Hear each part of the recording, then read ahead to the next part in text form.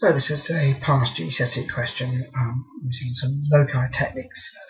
So we've been asked to shade the region inside this triangle that's within 6 centimetres from A, but is also closer to BC than AB. So we've really got two separate conditions here. The first one is to shade the region that is within 6 centimetres from A. A is a point, so to be a fixed distance from that point to construct the boundary line, I'm going to set my compass to 6 centimetres. Just get a slight push here. Okay, 6 centimetres. And if I draw that line here like that, then anything to this side of the line is within 6 centimetres of A. I'll shade that region in. Now the second condition, and is closer to BC than AB, requires an angle bisector, because we need to find a line that's the same distance from BA as it is from BC. And we do that by constructing the angle bisector.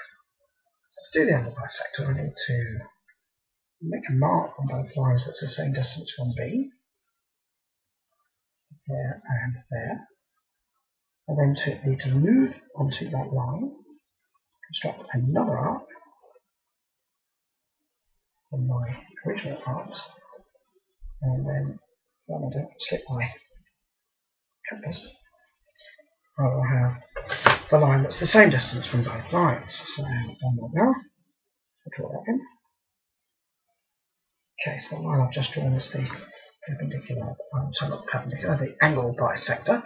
Now I want to be closer to BC, so if I shade a different direction, say with a pencil this time,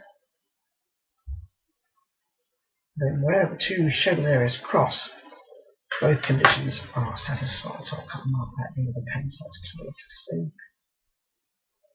And so, the area that you can see me shading now is the region that's within 6 centimetres from A, that's closer to BC than AB. And that will give you 4 marks in the previous GCSE exam.